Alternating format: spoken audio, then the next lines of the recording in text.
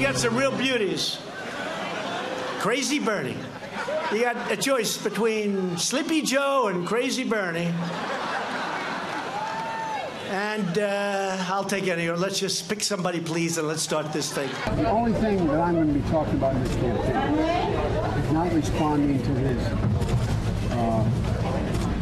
early morning tweets and the like, but just telling people who we are. President Trump going through a litany of candidates, including boot edge, as he said. This as the Democratic candidates are trying, all 22 of them, to get on the debate stage in June, the first debate.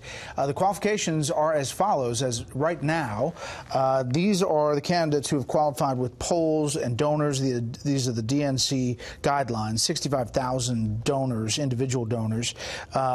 These are the ones who have qualified with polls as they stand, and the ones not yet qualified. So that'll be a big debate stage in June. Meantime, a lot of focus on this health care question from Biden. Take a listen. I think that anyone who is in a situation where needs health care, regardless of whether they're documented or undocumented, we have an obligation to keep them safe. Well, here's the question. I mean, Matthew, was he saying emergency rooms for illegal immigrants? It was unclear, but then he started talking about clinics. So if he's talking about coverage, actual coverage for illegal immigrants, that's in a different place. If it's in coverage he's talking about, then we're in Bernie land. And this is the problem with Joe Biden. You don't actually know what he's going to say at any given time or what trouble he's going to cause by his words. He's doing very well now in the Democratic primary. The problem is, in 2 weeks, past 2 weeks, he's delivered two statements that are going to cause him real trouble in a general election. The first one was when he said that the people who have imprisoned 1 million Uyghurs and who are waging economic and political warfare against this country, the government of China, are good people. And the second gaffe came today when he left it open that he is for possible health insurance for illegal immigrants, which I'm sure would be unpopular in a general election. A.B., is he trying to go left? I mean, obviously, we heard from Amy Klobuchar last night. She's trying to play that center lane. I think that there's a difference. I think that, first of all, I think she did very well. I think she was affable, accessible. She had an answer for everything, very senatorial. There's always a bill. But the audience responded. They were clapping throughout and really engaged with her. And I think she was sort of her at her best.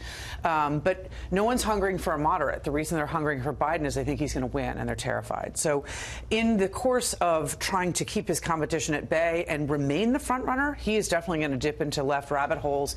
And on immigration, the whole party is, or the driving energy in the party is prioritizing immigrant rights in a way that's totally out of step with the mainstream of the country. I mean, that's their biggest. And I think that is going to, I don't know if it was accidental, but that is going to be a vulnerability. Could be the biggest Achilles heel for, in a general. Oh, sure. Oh, absolutely. And all of this could come back in the general. And the conventional wisdom around here is that Biden is the perfect matchup against Trump. But I think what we're seeing, we're being reminded, he is gaffe prone. He tries this folksy thing, but he says a lot of stupid things. And while Donald Trump says things that kind of shocks people around here, he's not. He's pretty good at staying on message and saying the same thing over and over and over again, and not not giving up the field.